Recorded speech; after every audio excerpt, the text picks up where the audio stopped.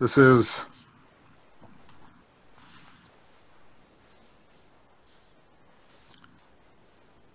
a course in knot theory.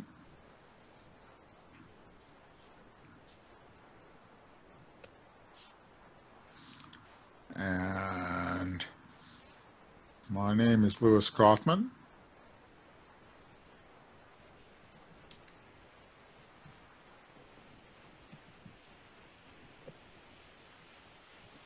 And I'm affiliated with NSU and with the University of Illinois at Chicago. And my email address is this.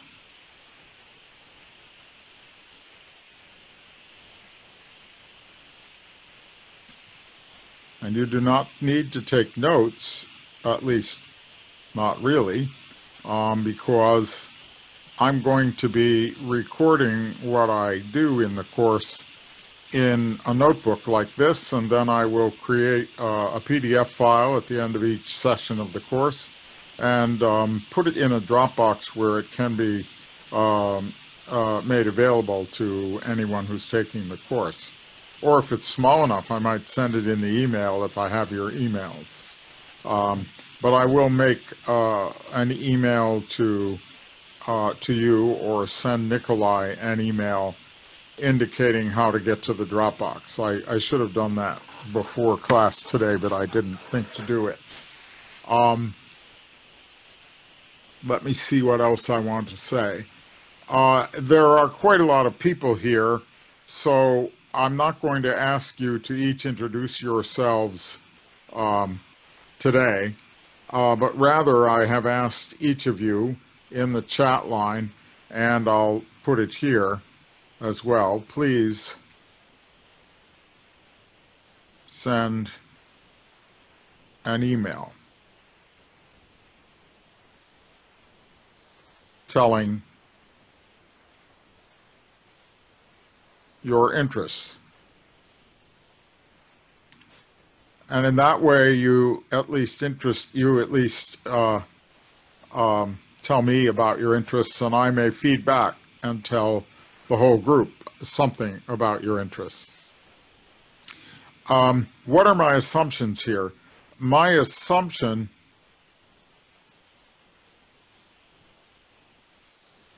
is small background.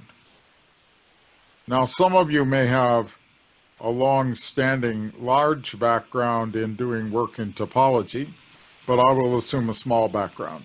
So small background means that I will assume a bit of abstract algebra,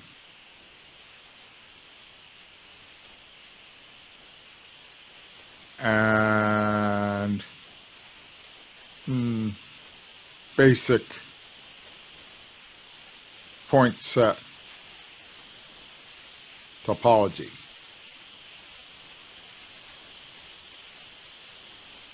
So I'm not assuming that you know homology theory or the fundamental group or any of those things. And we'll start there and build quite a lot of knot theory as we go along. I'm very open to your asking me questions while I'm talking, if you wish to do so. So if you wish to do so, just break open your microphone and say something, ask a question, make a comment, whatever you like, and and that should be very useful to us, useful to me, to hear what you're thinking about. So what I will begin with is some talking about knot projections,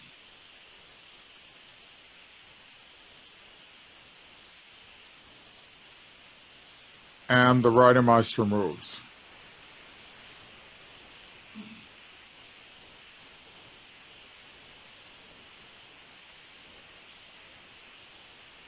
So I'm going to save this slide and go on to another one.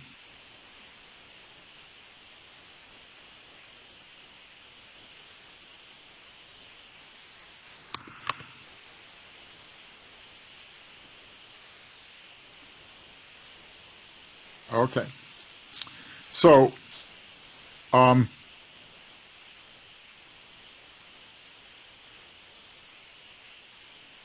knot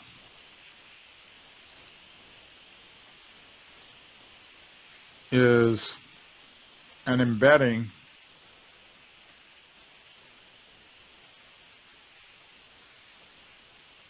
of a circle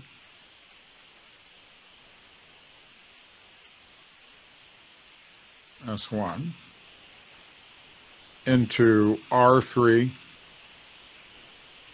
or S3.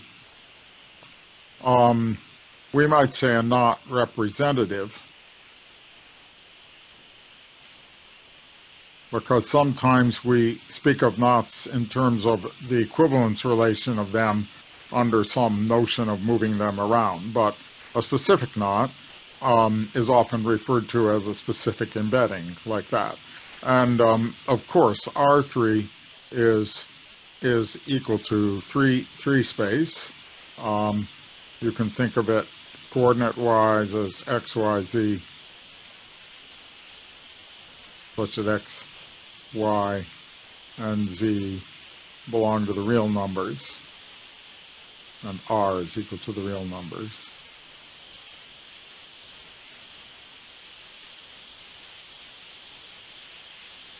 And S3 is equal to the 3-sphere,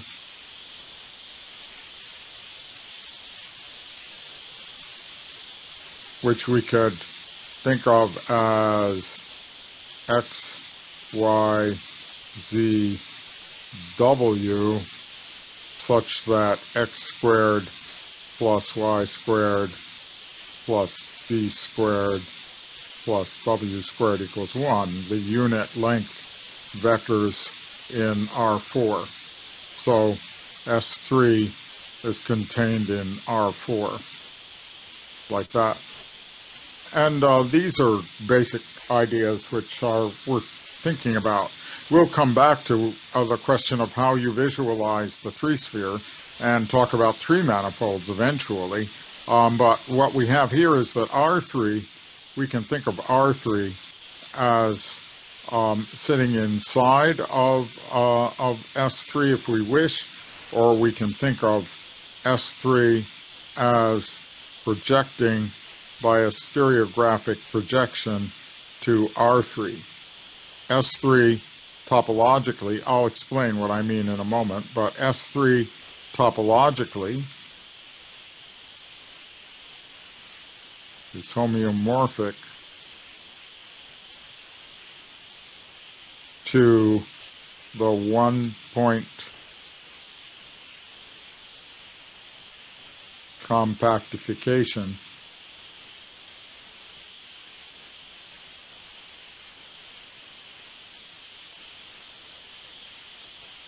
of R3.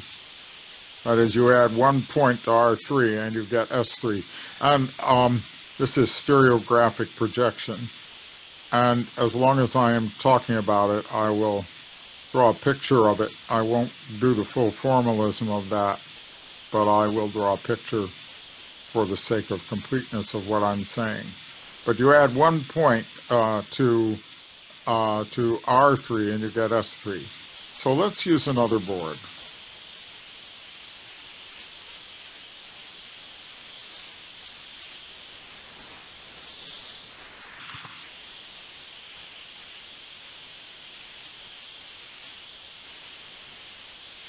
And let me go back one to the real line and the circle. And the circle projects by stereographic projection to the line. And you'll now see what I mean by that, because it isn't actually the circle that's projecting by stereographic projection. We have to remove 1 point. So here's the line, and here is the circle, and here is the North Pole. All right. And if I take a point on the circle, and I have the circle here sitting inside of the plane. The circle here in this picture is contained in the plane, and the real line here is also contained in the plane. Here. So I have a circle not centered at the origin, but centered just tangent to the 0 in the real line. And I have a point here on the circle, and I draw a straight line from the North Pole through that point and get a point on the real line. And that is the stereographic projection of that point. So the stereographic projection takes the circle minus this North Pole to the real line. And this is a homeomorphism, which I will abbreviate like that, homeomorphism. All right? That's the stereographic projection. And so you can think of a circle as a real line with one extra point added to it topologically. And we can say what that means in terms of the topology as well, but I won't bother you with that. I just want that image to be available. And you see, you can do the same thing one dimension up. You can have a two-dimensional sphere and a plane, just tangent to the plane.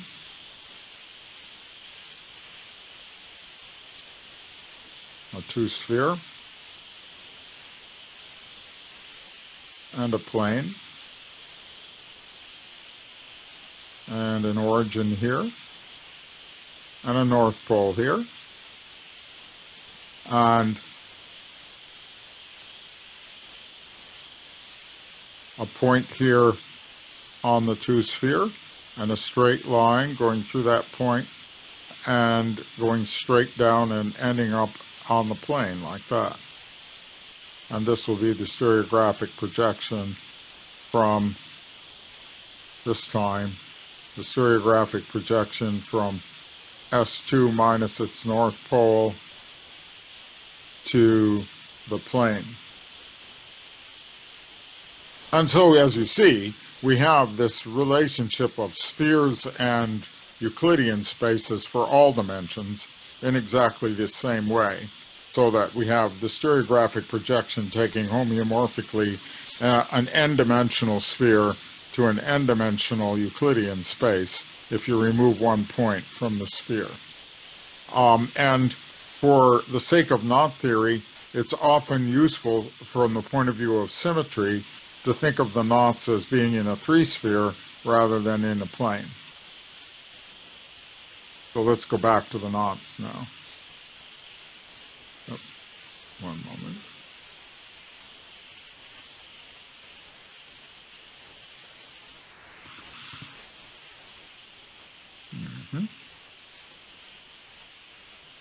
So I may imagine a circle embedded in R3, let's say, okay? And I may make a drawing like this to indicate how it's embedded. And I'm making a kind of three-dimensional looking drawing. We could do that if we wanted to. Just to indicate to you that I'm thinking of it actually three-dimensionally like this. But of course, my drawings are all in the plane after all. But still, here's this circle, which is embedded in space, and in this case, forming a non-trivial knot. In this case. And I've drawn a tube around it just to make it look a little more three-dimensional for us. But then you can think of a plane in R3, a choice of plane, a projection plane,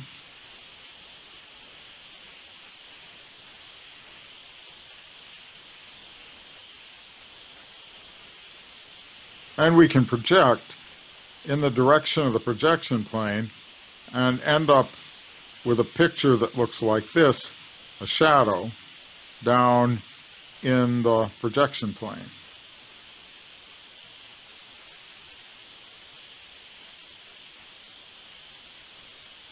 And the shadow is a one-dimensional curve drawn in the projection plane, which is crossing itself, as you see, because of the fact that the knot goes twice in some cases.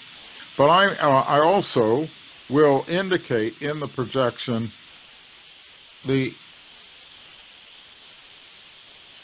let me show you what I'm indicating. If you've seen this before, of course you've seen this before because it's a drawing convention, even if you never studied knot theory.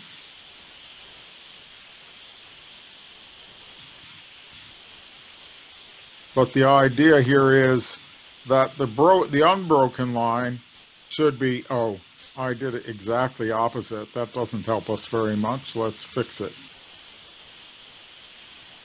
And I'll tell you what I'm going to do. So I wish to draw this in such a way that this part here, which projects to this part here, being farther away from the projection plane, will be solid. And the one that's nearer to the projection plane will be broken. So this goes over. It's higher. The higher one is unbroken. Then it goes under, as you see, and so this one's the higher one. And then we come around here, and this one's higher.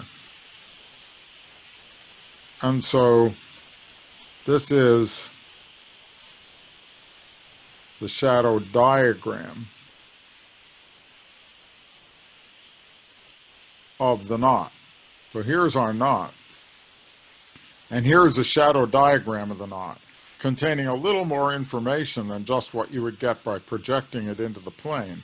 In fact, enough information to allow you to reweave the knot if you wanted to. The distances between things are quite different here, but the basic relationships are the same, and so we will deal with knot diagrams.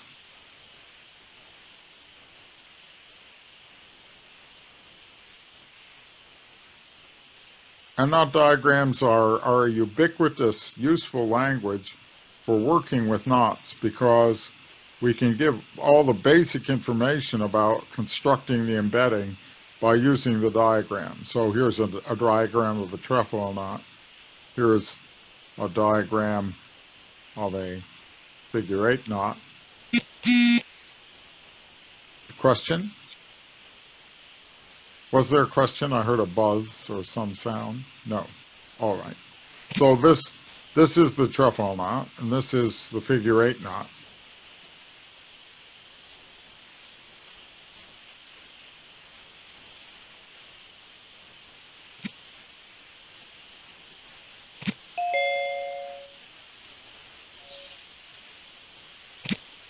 I do hear some background noise.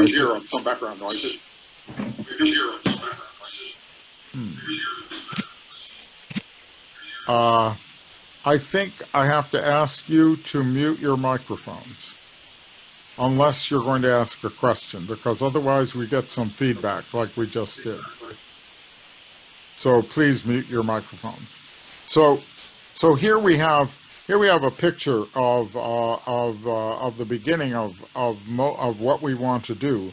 We're going to think about the knots in three-dimensional space, but we are going to project them into the plane and work with diagrams of them rather than the embeddings themselves.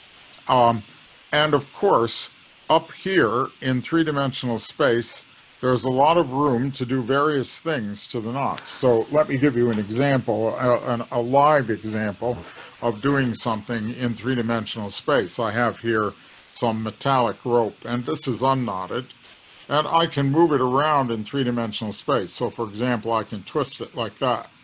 And you can well imagine the diagram that you would get as a result because you're looking at the projection, and I can make it more complicated. I could twist it like this as well, right? And it's starting to look knotted. I could take this part and twist it around like this, like that. And by now I have I have made a relatively complicated looking object embedded in three-dimensional space. A much more complicated embedding of a circle in three-dimensional space than the one I started with. But this one is nevertheless unknotted. We know, but by unknotted I mean that I can continuously, without tearing it or changing it, deform it until it becomes a standard circle. And you know I can do that because, after all, that's where I got it from, right? So, so let me try putting a little information of that kind on this slide as well.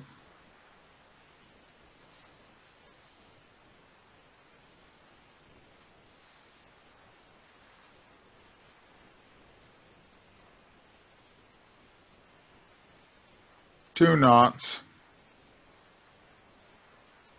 are ambient isotopic.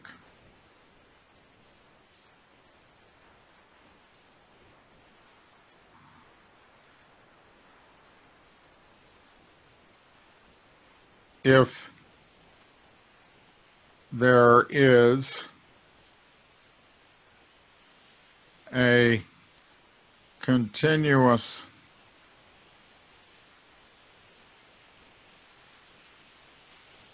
family,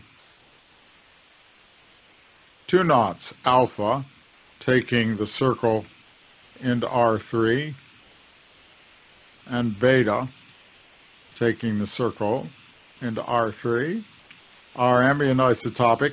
If there's a continuous family, gamma S belonging to the interval 0, 1,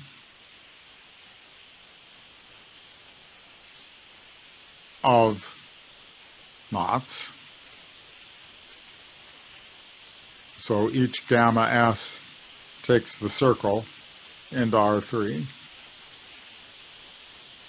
such that an embedding, right? Knot means it's an embedding, and a continuously varying family, such that gamma 0 is alpha and gamma 1 is beta. And I'm going to assume, for our purposes,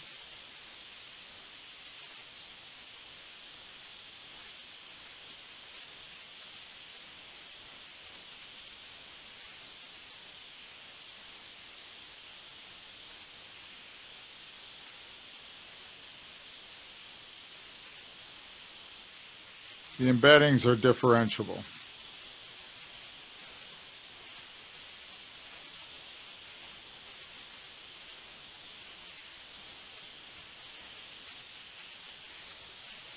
Or simply finite piecewise linear.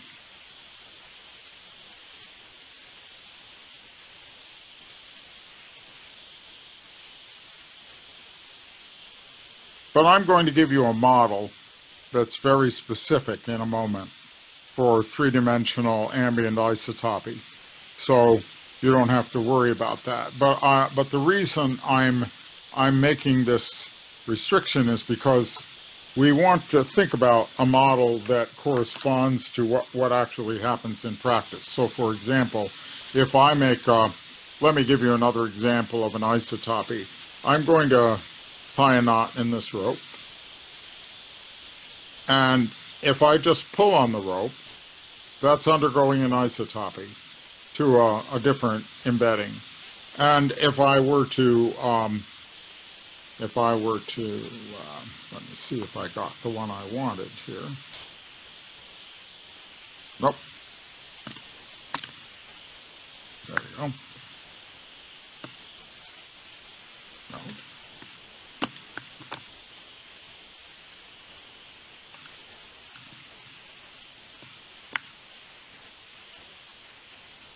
That will do. I can, of course, with a rope, I can make various examples of knots. It's not a circle. but I'm doing ambient isotopy to it without worrying about the ends, so you can think of the ends as far away or spliced together like that. But in any case, I have this guy. This guy is a non-trivial knot, and I could make him a little more complicated, and then I could make him even a little more complicated. And the reason I'm showing you this one is because ambient isotopies are actually really very physical things. And if I just put forces on this one, you will be watching a very nice ambient isotopy of this knot to the unknot.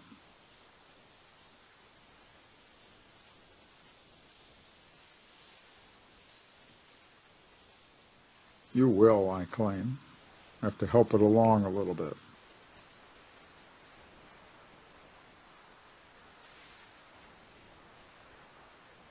You see, it looks knotted, but it isn't. Right there. And it goes away. Right? So ambient isotopies are something that you could think about physically, and that's an interesting topic that one could get to. But what we do not want to do is, one thing that we do not want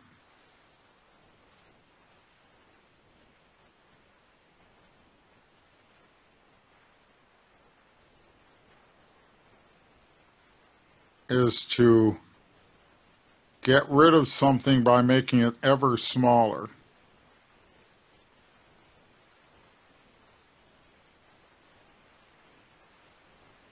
Until it just completely disappears. I don't want that, all right? So in order to avoid that, since I said it was a continuous family, I could assume that each one of these is differentiable and had a non-vanishing tangent vector. And then this would not happen. So I can avoid it that way. Another way to avoid it is to simply not allow infinitesimal things to happen. And those are the two ways in which I tend to think about ambient isotopy. But let's continue now. How shall I continue? I better save this.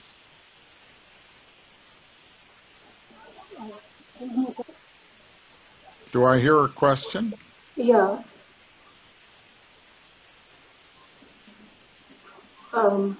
I'm preparing to go to the next slide, but I can handle your question without that. Yes. Okay. So this making things small procedure, can it be used to unknot non-trivial knots? Is that why we are avoiding it? It's not minima that I'm avoiding, but vanishing tangent vector. Yeah, no. This procedure of making things very small, uh, can it be used to unknot non-trivial knots? Can what procedure? This procedure? Yeah. No, no, no. You would still, even if you went to the purely continuous situation, you would still have knotting. Yeah. So then why exactly are we trying to avoid this? Because I want to compare with what happens with finite diagrams, and it's better not to allow this. Okay, okay. Thank you. You'll see in a moment, because I'm going to give you, what happened here? There we go. That's our reference line. All right. So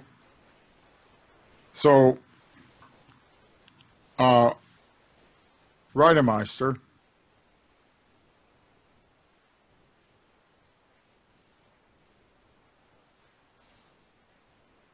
Alexander and Briggs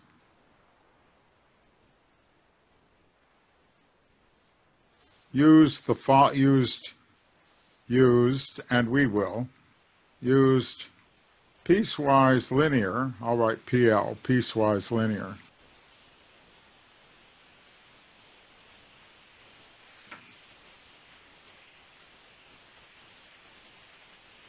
Ambient isotopy.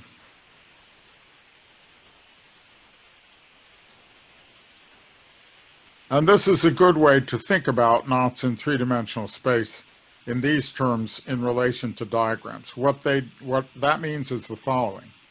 The knots are made out of straight lines.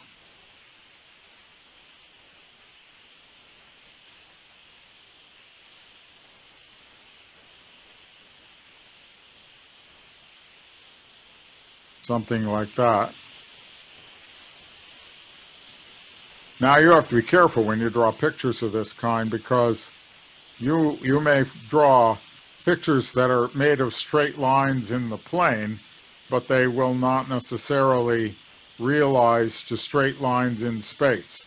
I may have committed such a sin even here, but perhaps not. Perhaps that really, but you should imagine, made of straight lines in space, all right? And then the move that, the basic move that, that they allow is the following, that you have an edge in your piecewise linear knot, and you have a point outside, and you consider the triangle made by that point and the edge on the knot. So you have an edge and a point, and you get a triangle. And this triangle must not, by the triangle I mean the two-dimensional triangle, must not intersect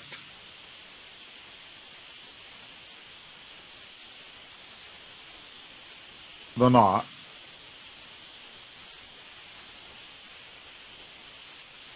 except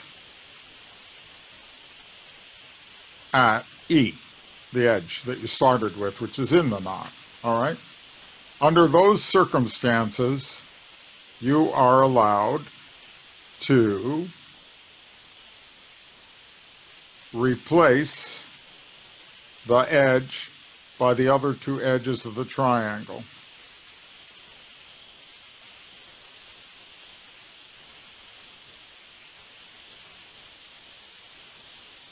And that, we'll call that the triangle move.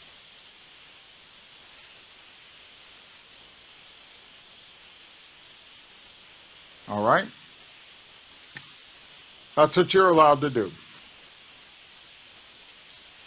And that's all you're allowed to do. But we'll see what the consequences of that are. But in fact, let's take an example and see what we might be able to do with it. For example, in this example, obviously I could, if I wanted to do that,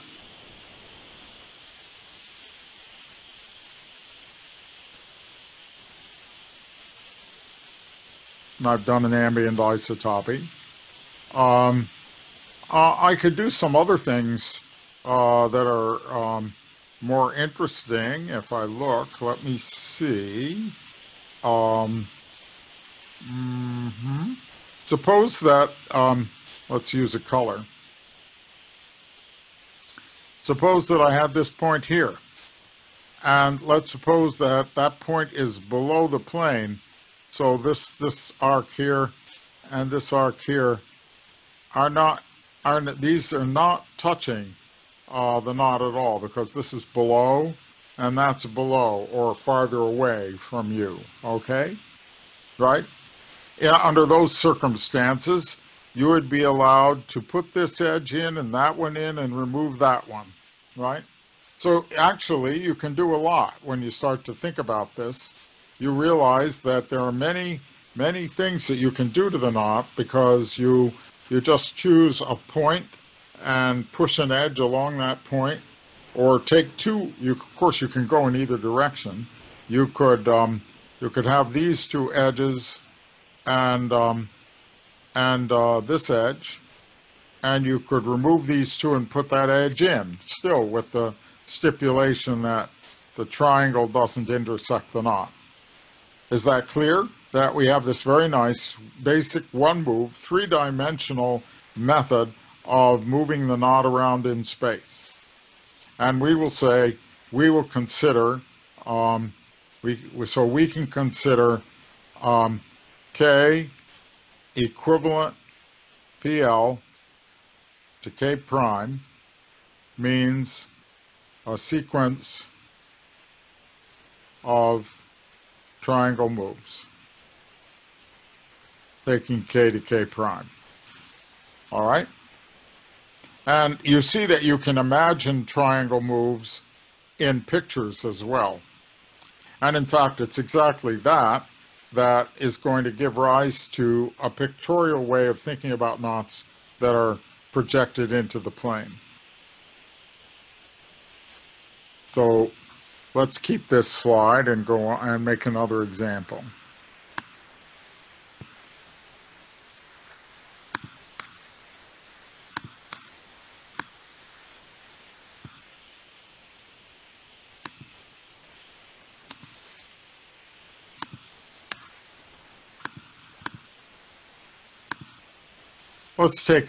Let's take an example here of an unknot. Now I'm going to draw a piecewise linear unknot.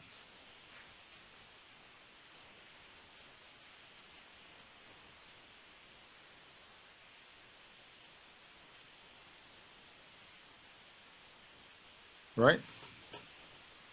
And it's quite clear how to unknot it, isn't it? Right? All you have to do is see that triangle there, and then this will be exchanged for this. And now you might say, well, what about, what if I really wanted to turn it into a square or a rectangle? What about shifting it down to this point? How would I do that? In other words, what if I wanted to subdivide an edge? Well, let me show you what to do. I want to move it down to here, but what I'm going to do first is I'm going to go right over there and I'm going to put a point there. All right.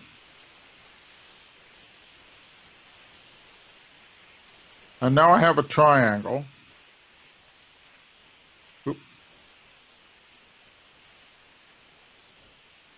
I have a triangle like this, a very thin triangle. Right? Like that. Yeah? And I'm allowed to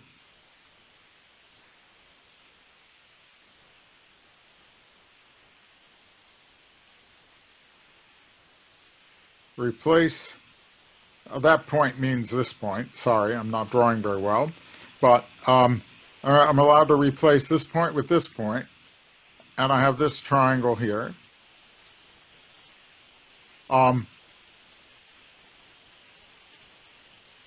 what I want to do is get a point back here. But now you see I could choose a point here. This point is not on the knot. And I have two triangles now. And I can do this in two steps. So what I did was I took this edge, I stepped away from it. Now I have these two edges. Now I take this point in here, and I have a little triangle here, and now I'm going to go, you'll see in the end what I'm doing, if it isn't clear already.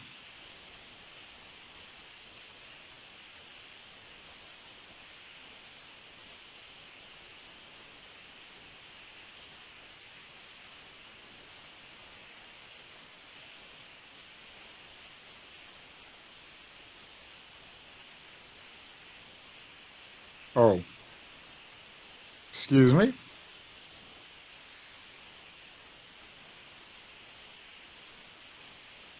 I see what might have confused you, but I'll do it again anyway. I moved this away. Then I did the move to here. Now I choose this point and move it halfway back to here. And there's still a point here. And there is this triangle, and I now move it on that triangle.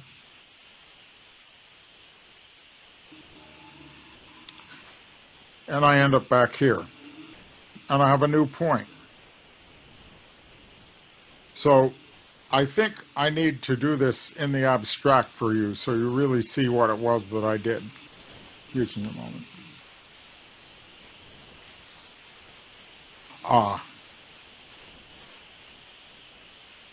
There's a little bit of dirt on them. All right.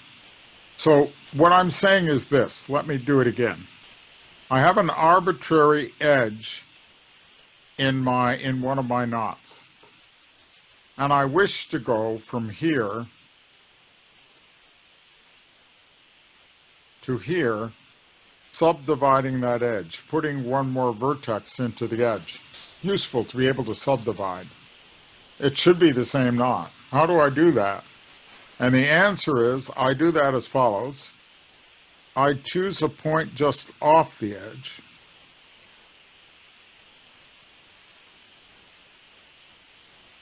And I do the triangle move that gets me to here. Then I choose a point back where I'm looking for a point, that point. And I do two triangle moves to get back to there. One of them over here.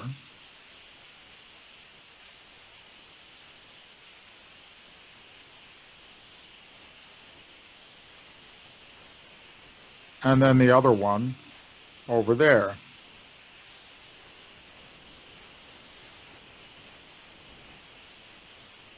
And I end up going from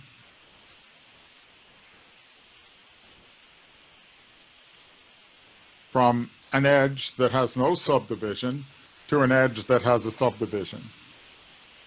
All right?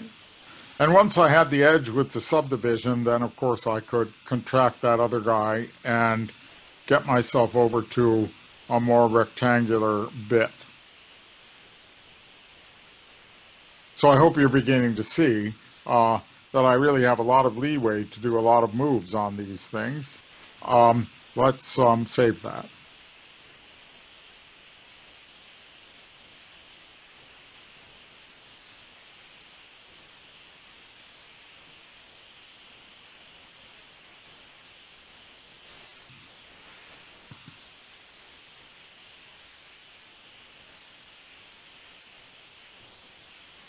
So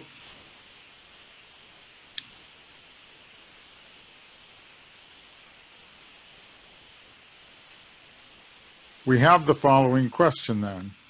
What do the projections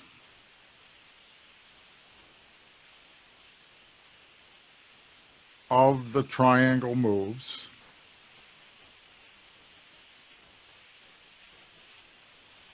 amount to?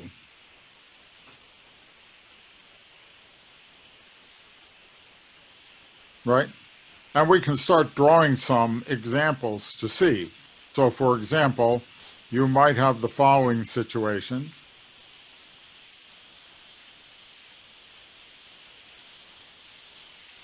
Two edges that are near one another, and you decide to do a triangle move by putting a point over there.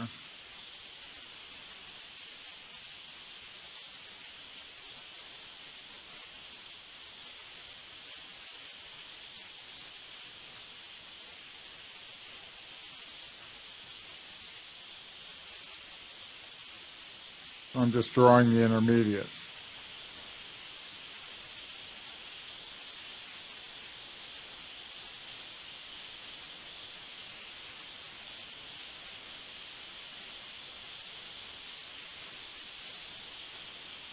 So you see that looks like what you may have already understood to be a Reidemeister 2 move. In other words, you can see that there is behind this a generalization of a certain kind of move on diagrams that would be like this.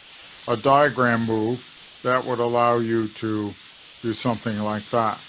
And this is happening in this way. So I'm just doing some examples now, but then we will get a theorem out of it in the end. But that's one. Let me show you another one.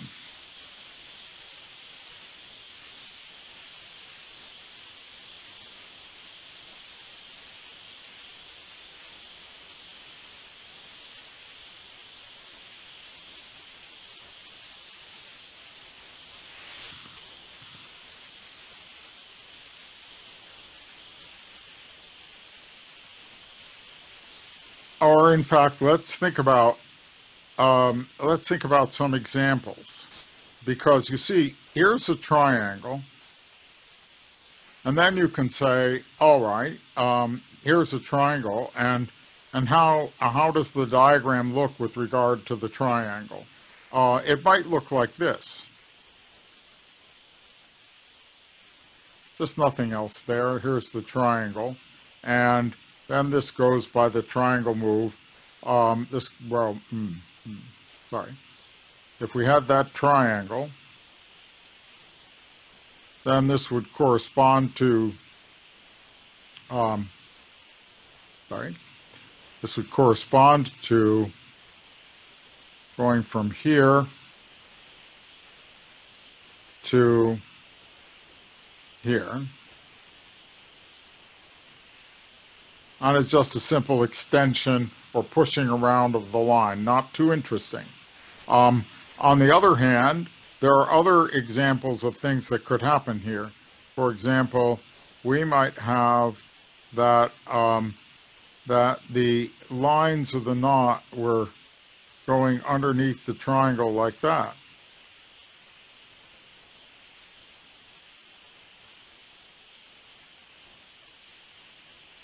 Right? And then this would still be a legitimate triangle move. And then what would it look like? Then it would look like this, that you started in this position and you ended up in quite a different looking position.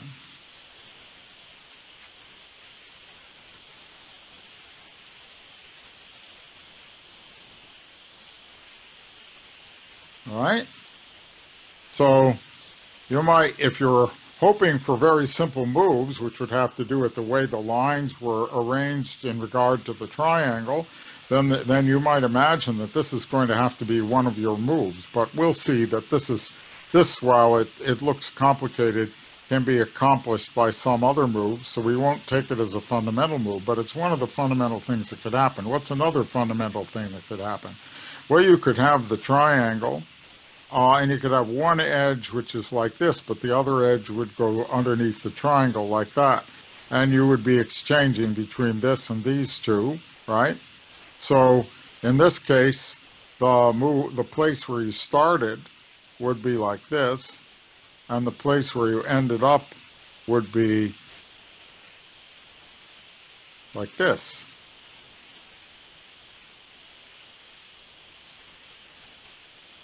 And that one I'm going to draw a general diagram move for, because it is one of the general diagram moves that we're going to use. It's this. So you have a little curl, and it can be replaced by no curl at all, like that. Now, let me see, have we considered all possibilities so far? We have. We have two edges that are not involved with the triangle in the projection. We have the case where one edge is involved with the triangle in the projection, or both edges are involved with the triangle in the projection. So these are all those cases. On the other hand, what we have not considered in considering very elementary things is things like this. Here's a triangle. Here are the edges outside, and here is a bit of knot diagram which is going underneath it from somewhere else, right? And then what does this do? Well, I think we drew this already. This is an example of what I called Reidemeister 2 move, you see, because in the before situation it looks like this, and in the after situation it looks like this. And so this one corresponds to our second Reidemeister move pattern, right? That's with one line in the diagram going through here.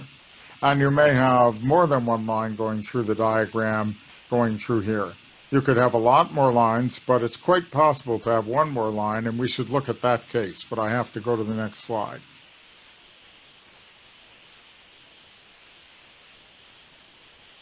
Sorry.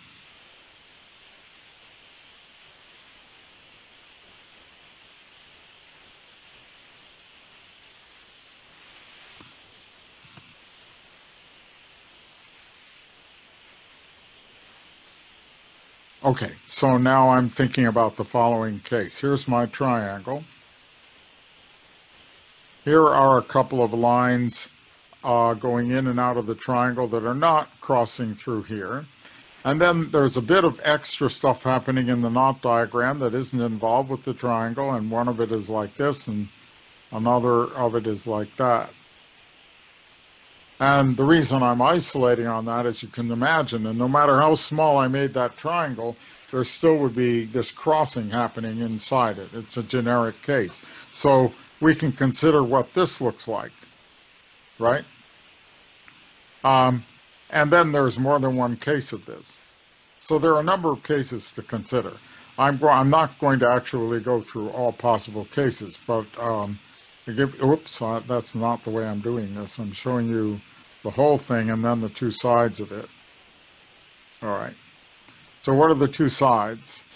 The two sides of this guy are this and that.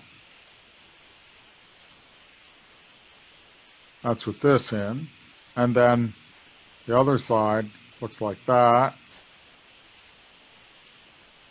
And we have this. And we have this.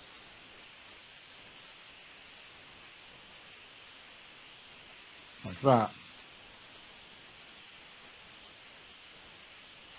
Now, the classical third Reidemeister move is one of the examples of this. And let's go to it and then see how it would work in terms of an example from the piecewise linear situation. The classical third Reidemeister move, the one that is the one people usually use, is this one.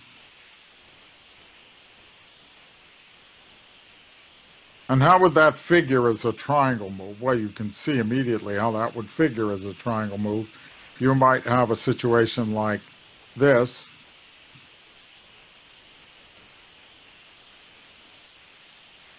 And then the other end of the triangle is down here.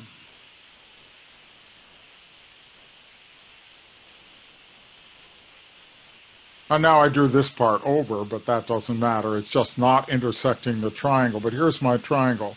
And this is another example of triangle with lines going through it, right? Triangle with lines going through it. And in this case, it corresponds exactly to the classical third Reidemeister move. Here is a relative of the classical third Reidemeister move, but it's a little bit different. And so you see there are a lot of moves, and what am I going to do about this in order to tame this situation? Well, here's the story. I have enough room to tell the story on this slide a little bit. Okay.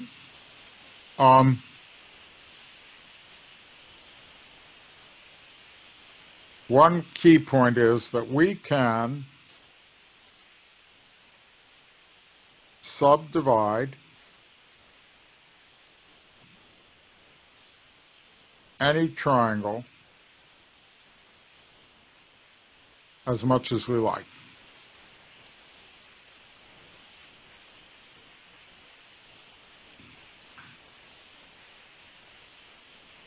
After all, you could imagine a fairly big triangle with lots and lots and lots of knot diagram going through it. Never intersecting it, but in the projection, lots of knot diagram happening there, all sorts of complicated stuff going on. But you are allowed to put points in the middle of the edges of the triangle. And then you can think of smaller triangles as a result. So your big triangle can be thought of as this subdivided triangle, if you like. And then if you were going to make the move that goes from here to here, you can make the move by first going to here, and then to here, and then over there, and finally up to the top. I'm probably not being clear about that, so let's consider subdivision for a moment.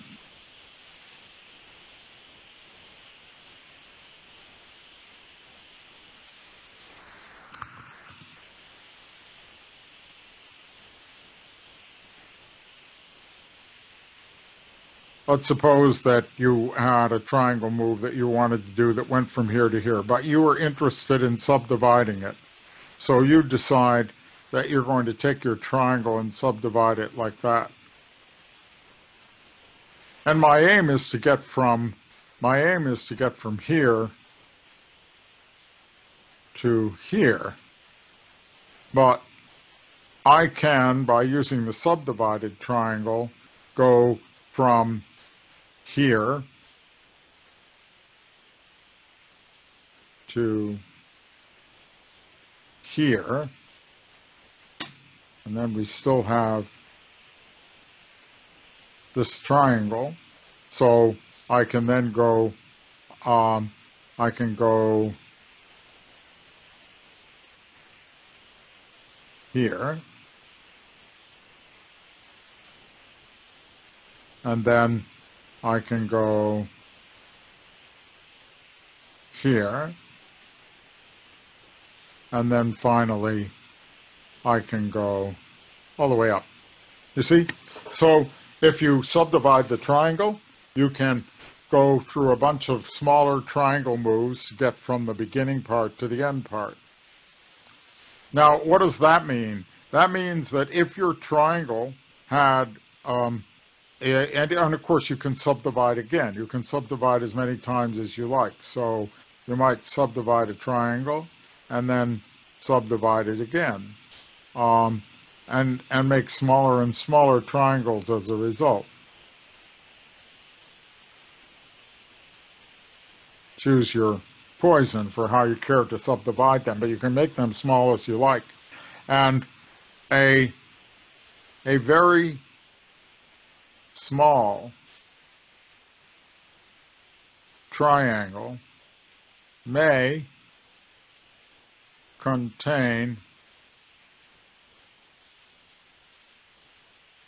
one extra line,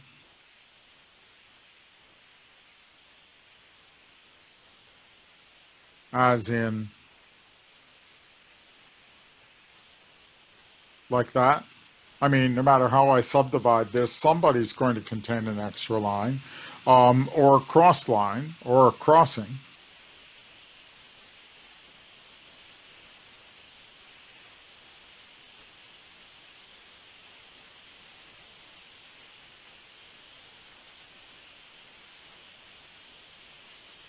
Like that. No matter how small I make my triangles, I still may have a crossing. So the smallest ones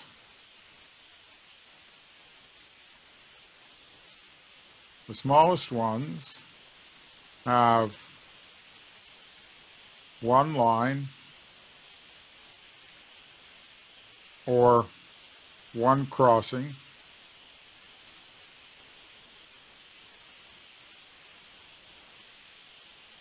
or edge lines.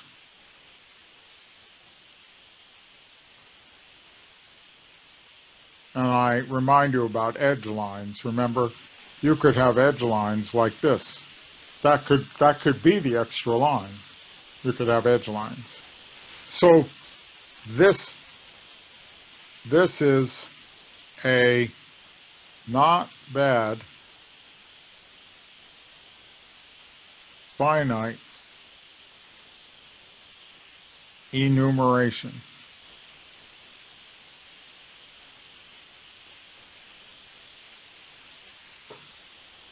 And if you enumerate all the cases and write down all of the different things that can happen, of which I've written a few, it's not too much more than that, you find that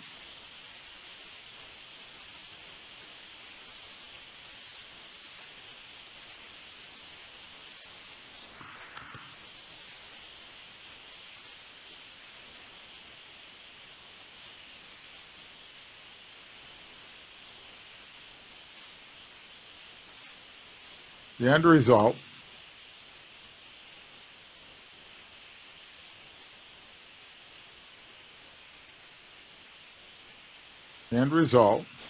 is that in the projections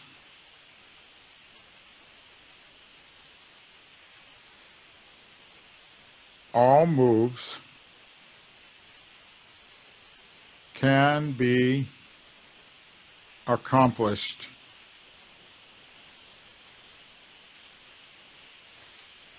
via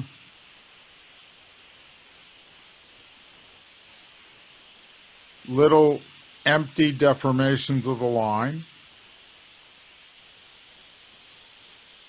little curl replacements,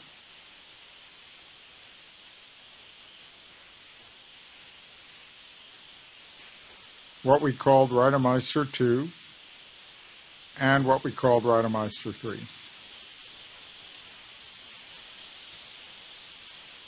With, of course, variations in the crossing structures for each of these cases. You could, for example, switch that crossing, it'd still be a move, and so on.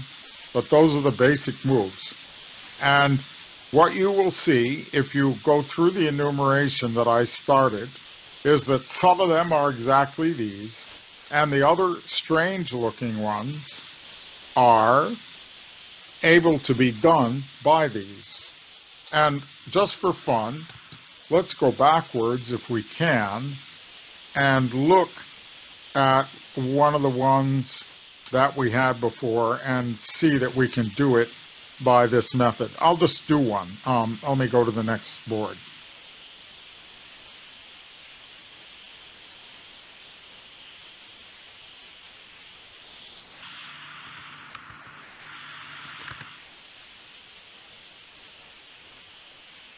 So let's go back to one that we had before. We had, maybe we had this one.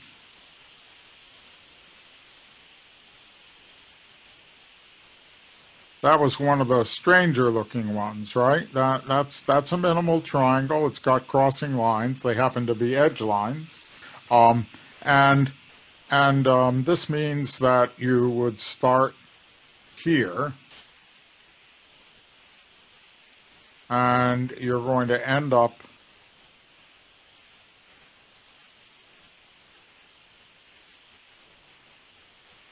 all the way over here.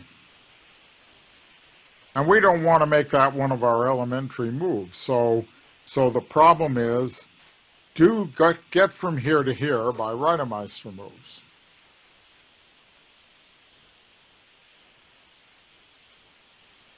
But you see, you can. Like, for example, I can go here by a Reidemeister 2 move, by the 2 move, excuse me, I'm writing them in Roman numerals. By the 2 move, I can go from here to here. And then by a 1 move, I can go to a bare line, and then by another 1 move, I can go over here.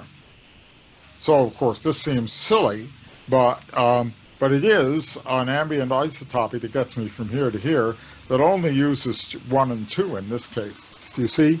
And so this is the way it goes, and you find that you have proved the theorem of Reidemeister and Alexander and Briggs. Theorem, Reidemeister, Alexander, and Briggs, that 2 diagrams, D and D prime, represent ambient isotopic knots if and only if D is obtained from D prime by moves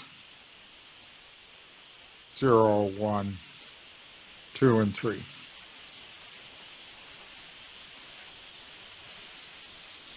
Okay, that's the theorem.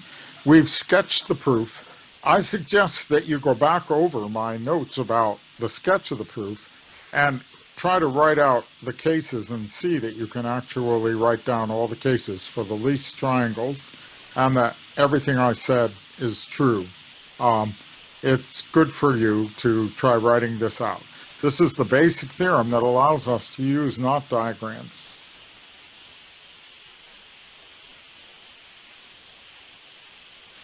Let me give you an example to look at.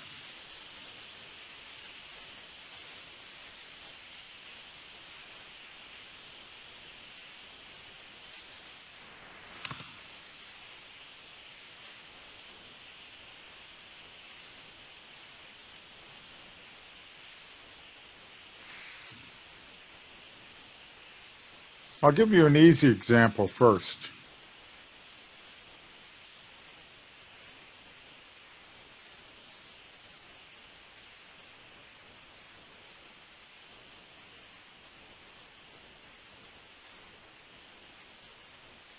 I would like you to unknot this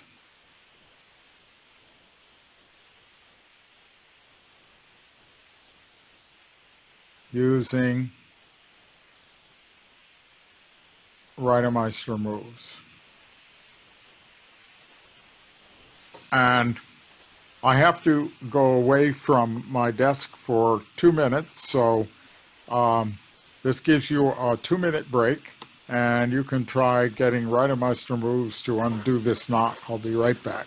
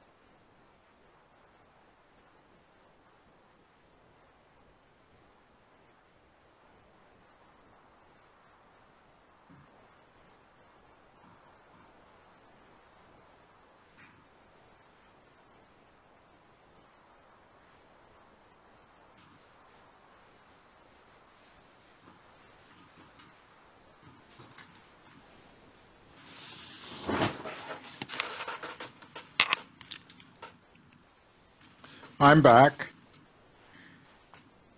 Did you manage to undo it using Reidemeister moves? Yes. I'll take your word for it, but you will notice, then you notice some interesting things about this diagram if that's the case, right? Because there aren't any moves, without doing a third move, there aren't any 2 moves or 1 moves. I point out to you that this loop here, you look at this loop and you think, I'll just remove it. But Which loop? but you, this is a Reitermeister 1 move. You have to pull it out from over the other ones. Right. I just wish to point out to maybe you understand, but not everyone does, that if you had this situation, then this is certainly equivalent to this, but this is not a 1 move. Mm-hmm. All right. That when I indicated the moves like this, and like that, I meant them in the strictest possible way. That's because it's useful for theory to have them strict. So that means that you have to have a 3-sided empty region here. You have to have a 2-sided empty region there, and you have to have a 1-sided empty region there. So while this looks like a 1 move, it's not available. So we look at this diagram, and there aren't any simplifying 1 moves or simplifying 2 moves available. So you have to do a 3 move, and then it will work. And you can do a 3 move. So just for the sake of whoever is listening to this and maybe didn't think what to do, I'll draw the arc that I have in mind that I would like to use.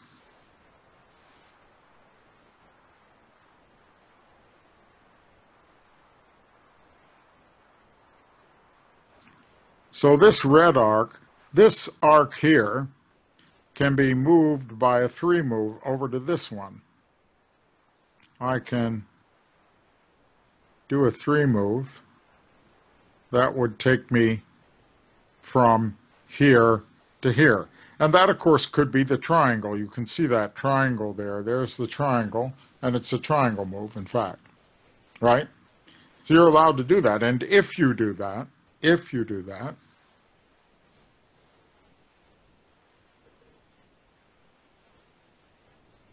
then you're ending up in this situation. Oop.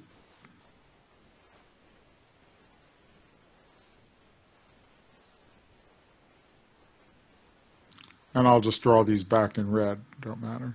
And we have this diagram. So the original diagram is equivalent to this diagram by a 3 move. But now you see a 2 move.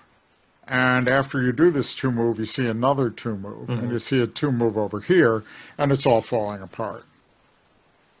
But it needed a 3 move in order to get started. And if you had undone it, you found that to happen. Yep. Other comments about the problem? Then I'll give you another problem. More interesting one.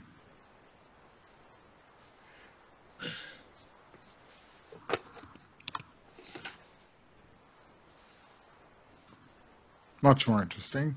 Let me see.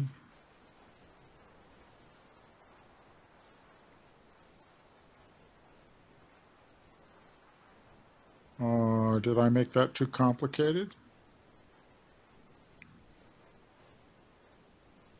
Let me see. Maybe I did. Yeah, I did. Sorry. Let me start again.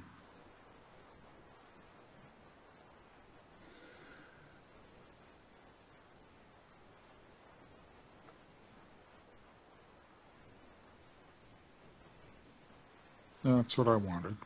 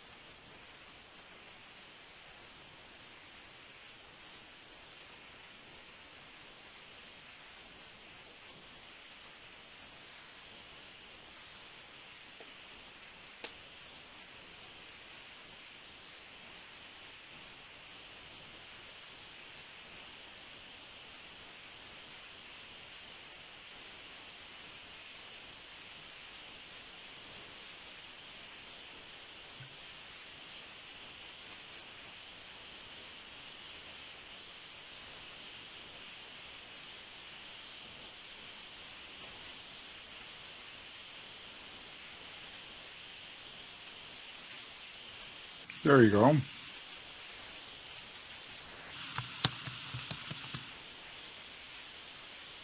Oop. Mistake. You can keep looking at that while I make a copy of it.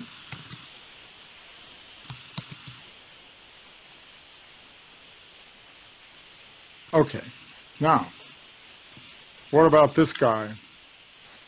Knotted or unknotted? Looks knotted. Kind of looks knotted, but it isn't. Now, suppose you were trying to unknot it by simplifying it. You look for moves that would simplify it. But when you find something, you don't find any of these that would simplify. And you don't find any of these either. What you do find are some of these, but that doesn't simplify. That's a little bit of weaving. Well, you see that here, here, here, over there. You're hoping to find a third Reitermeister move like that, but you in fact find some interesting woven things that are certainly beautiful to look at, a little woven triangle like that, right? But that also doesn't move. You can't do anything to that. Looks a little like a third Reitermeister move, but there's nothing you can do. So there aren't no simplifying moves.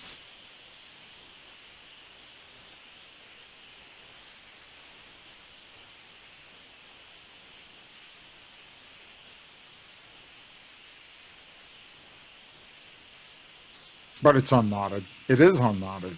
I want to show you why it's unknotted. Let me change color. And let me examine this arc here, from here to here. And it goes entirely underneath, right? So I could swing it. I could do a triangle move, in fact. I'll just draw the result of my triangle move. The big result of my triangle move. A little more than a triangle move. But you see, I could do a triangle move that would take me all the way out. Like that. Maybe 2 triangle moves. But I could get this arc to slide all the way underneath the diagram until it was way out here, right? It's clear that I could do that. I can make that happen by a continuous deformation of the curve in space. You might see what you could do with large triangle moves to make it work rather than my little Reitermeister moves. There's an exercise for you. What's the smallest number of moves by triangle moves to get from here to here, right? But it does go from here to here. These are ambient isotopic. I'm saying ambient isotopic, right? Ambient isotopic.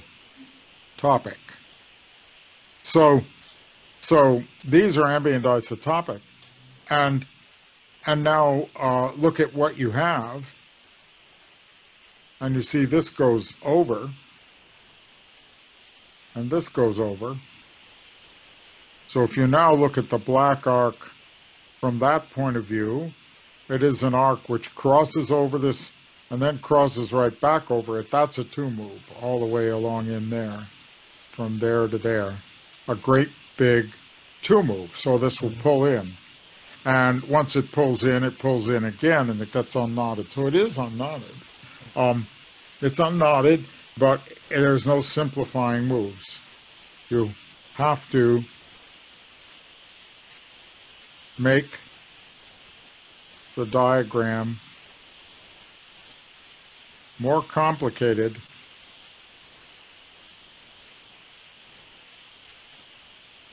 where complexity is the number of crossings.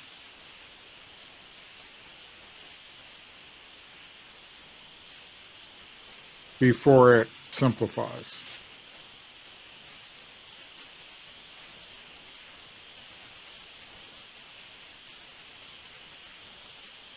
Now that's a very interesting phenomenon. It's a phenomenon that has to do with the Reidemeister moves. Later,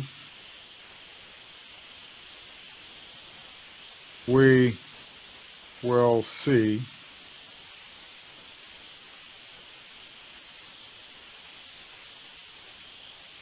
Denikov's moves.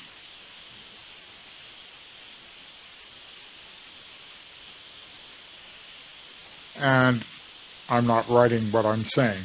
That Denikov's moves turn out to allow you to simplify unknots, but they're a different move set, not these.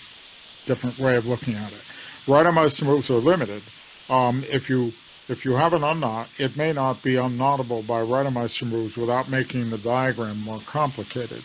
In this case, we can make the diagram just a little more complicated. Let me do it on the next slide.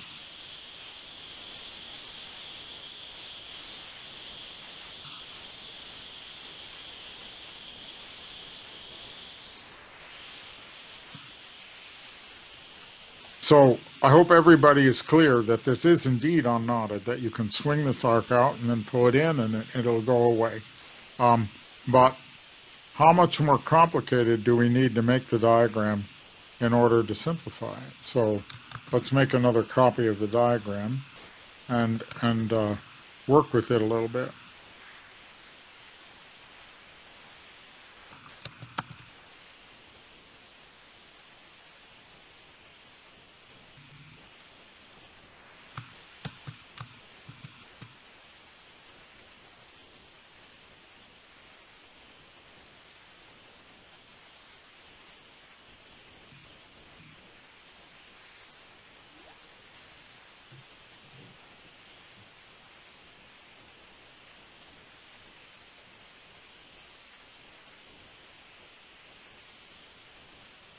So I did a 2 move.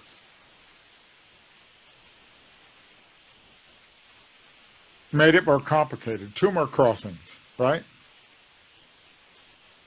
That's all I did. I just pushed a 2 move in. And now it's much freer.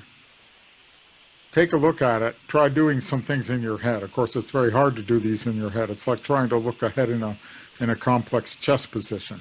But here's the 3 move, right? It's available now. 3 moves don't change the complexity.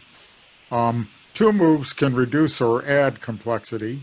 1 moves can reduce or add complexity, and 3 moves, when you do them, do not change the complexity.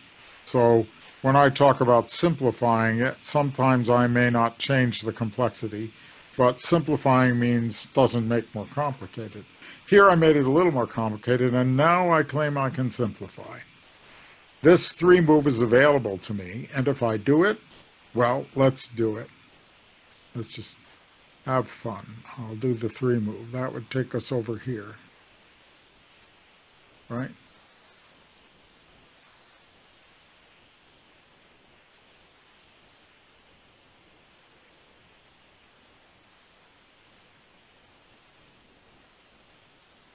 Okay, now what am I trying to do? I'm trying to take this arc, and swing it all the way over to the right. So now that's my aim, but I can see what I want to do. Here's another 3 move that became available to me right now, and I'll just do it. Let's just keep on doodling for a little while. So I do this 3 move. Like that, right? And then this arc goes away.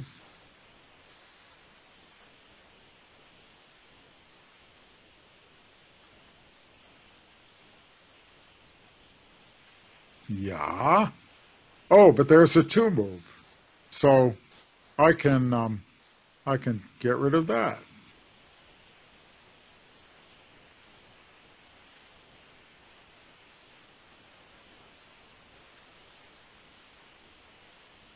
And connect this to this. No. Am I stuck, or can I come out? Oh, look, a triangle move. I can go up here. Life is getting good.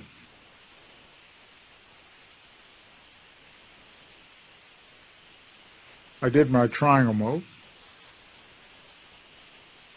Oh, now I have a one move. I can do that move. Now I can just get rid of that thing.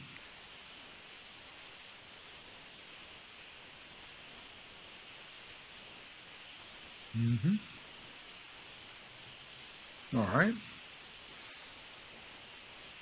Now what? Oh, here's a two move. I can pull this all the way out. Like that.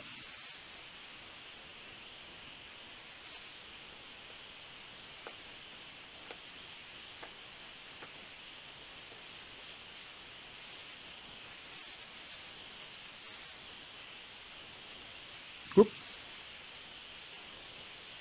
Okay. All right. So I accomplished my aim. I got the arc swung all the way out. And then this great big thing in here is a two move. I can bring it in. Like that.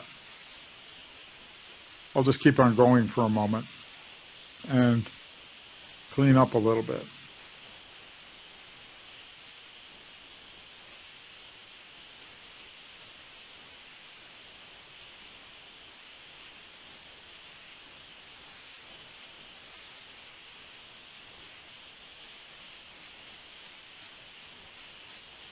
So we got to here, and I'll stop. You can just look at it. You see there's another two move that pulls it in, and then it goes away. It all falls apart.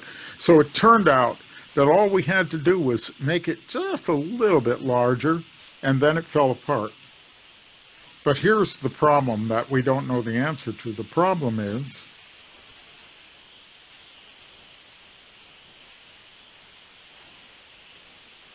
how much complexity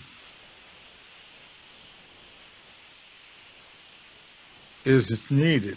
Complexity increase is needed. If you start with an unknot diagram and you know you have to make it more complicated in order to unknot it, how much more complicated do you need to make it? Later I could give you a bound, but it's not a very good bound. And we don't really know the answer to this problem. So even at the very beginning of this theory, there are very interesting combinatorial research questions like that. We're nearing the end of our time. Let's summarize where we are.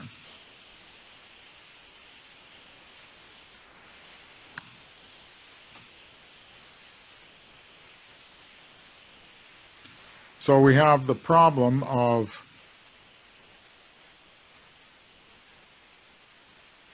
ambient isotopy of knots in R3 or S3. And this turns out to be the same as diagram Reidemeister equivalence of knot diagrams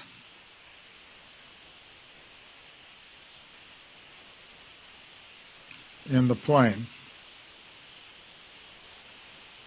I was a little loose about certain things. My knot diagrams are always four-valent plane graphs with extra structure.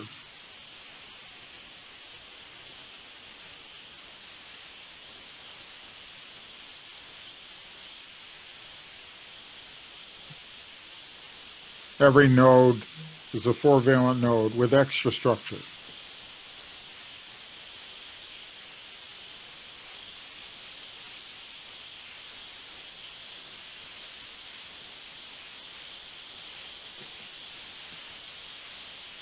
So if you see a node, it might look like this, or it might look like that, right? And that came from the idea of projection. And we have an equivalence relation now defined on these graphs with these kinds of nodes by using the Reidemeister moves. And And diagram equivalence is going from one to another by Reidemeister moves. And this is the Reidemeister-Alexander-Briggs theorem that tells us that this big topological problem of classifying knots in three-dimensional space turns out to be the same as a problem about graphs formulated the way we have formulated it. And this doesn't solve the problem. It just gives us another arena in which to work on the problem, but it turns out to be a very fruitful arena to use the diagrams and the moves. Another thing that I forgot to say that's worth mentioning at the end here is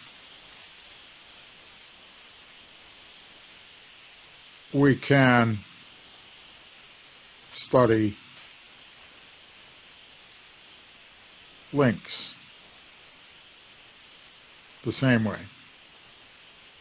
I talked about single component knots just for the sake of drawing single component knots, but you can also study links like this, right, where this is multi-component. And a link up in the three-space picture is a disjoint union of circles embedded into three-space. So you can have many circles, and the circles can link around one another, and they themselves can be knotted. And there are many interesting problems that have to do with links as well as with knots. And we study them all in the same form. And the Reidemeister theorem applies. And the next, one more slide.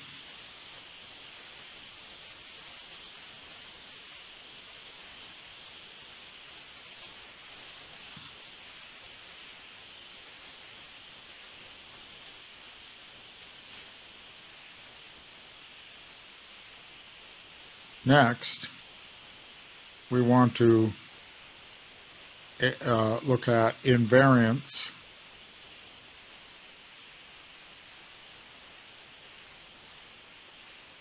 of knots and links.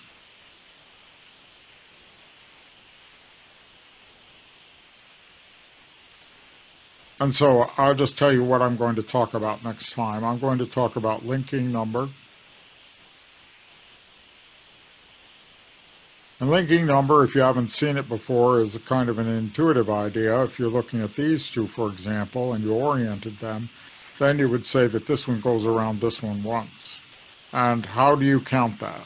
What kind of counting gets you the linking number? It's something like a winding number. There's the linking number. There is the fundamental group.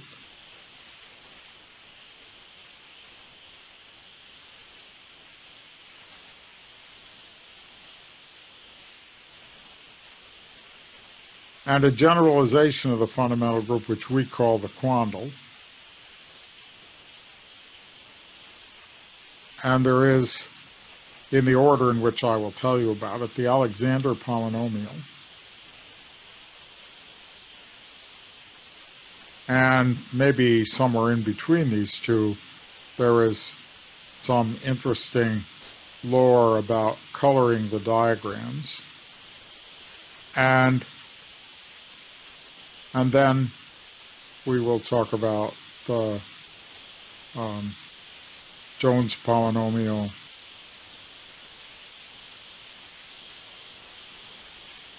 and so-called Kauffman bracket.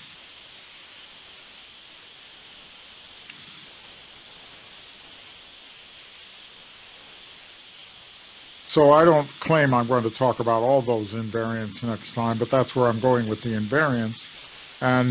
And then when we get to the Jones polynomial and the bracket, we will slow down and spend some time seeing what we can prove with those invariants. And we will generalize to what I call virtual knot theory fairly soon, because it's really very similar in its formal structure to the Reidemeister move theory that we just outlined. So let me give you one more example to think about, and then I'll quit. Here's a favorite link of mine.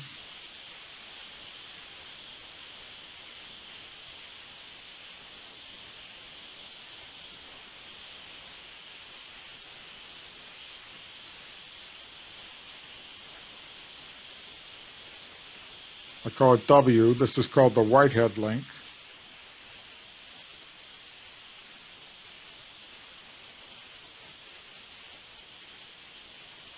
And as you see, the linking number of this is 0, even though you haven't seen the definition of linking number. You see that this goes up through that loop, up through this one, and then it goes right back down through it. So whatever you're counting, and to count how many times it goes around this, it doesn't go around it. It doesn't go around it at all. And yet it is linked. There's no way to get those two apart. And so you might try to understand, how does it happen that this link is linked? You can make one. How does it happen that it's actually linked up even though there's no total circulation of either component around the other? It adds up to nothing, and yet it's linked. How does that happen? How do you prove that such a thing is linked? And for that matter, here's the knot that we've been looking at all evening, and the claim is that this is actually knotted. And that has to be proved by showing that there is no sequence of Reidemeister moves